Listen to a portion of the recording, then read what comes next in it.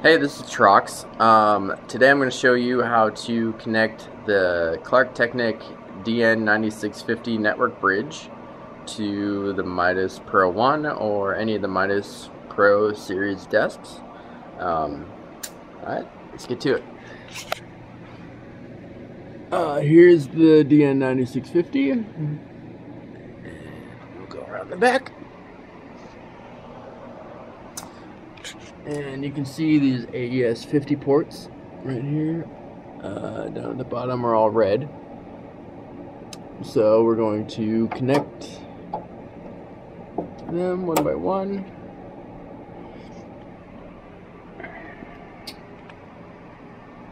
To one. You can put them in any of the ports on the back here. Just you gotta kind of remember which one you use. And you'll see it turned green down here. And you can use any type of Cat 5 cable. It doesn't have to be Ethercon. Let's see here.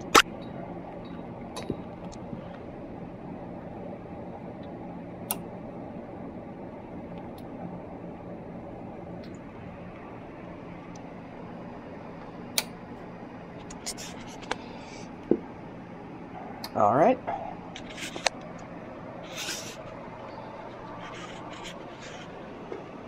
Let's see. Then we're going to need to go on the console and see where it says status up here. Screen, you click on that.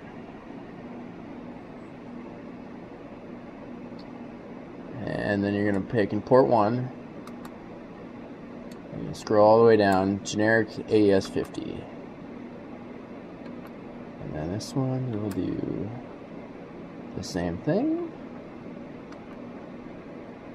And the third one, the same thing.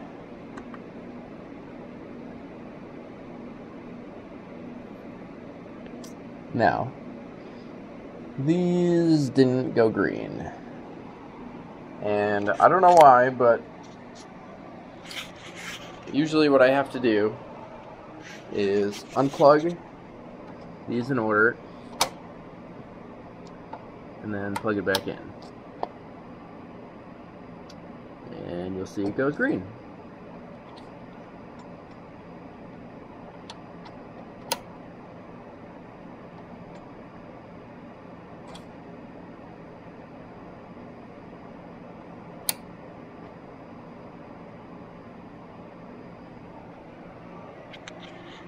And now you'll see on the front,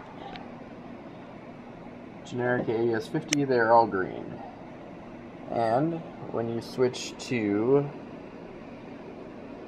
patching, they will show up 24 channels each in your AES 50 card. You're going to want to select all of them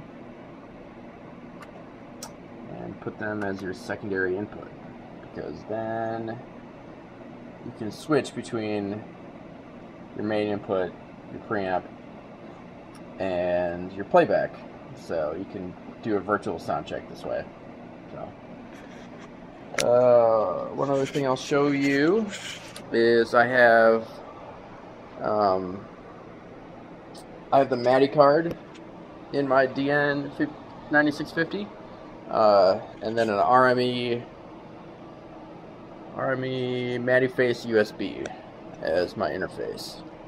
So to connect that up, you just go down here, plug in these BNC cables into the network module.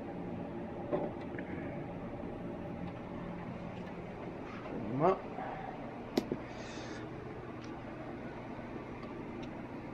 Here's the MadiFace USB. See, it's green on that side. Now if I plug these in correctly, they should also go green.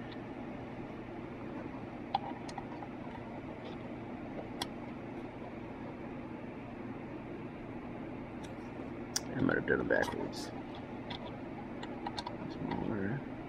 Yep, there we go.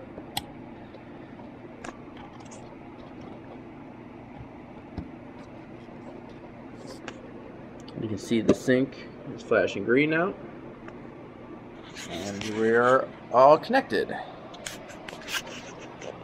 I will probably do another video later on how to run the playback, but thanks for watching.